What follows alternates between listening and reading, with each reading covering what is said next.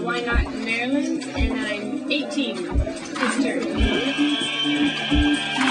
How long have you been modeling? Roughly 2 years, but really started in January.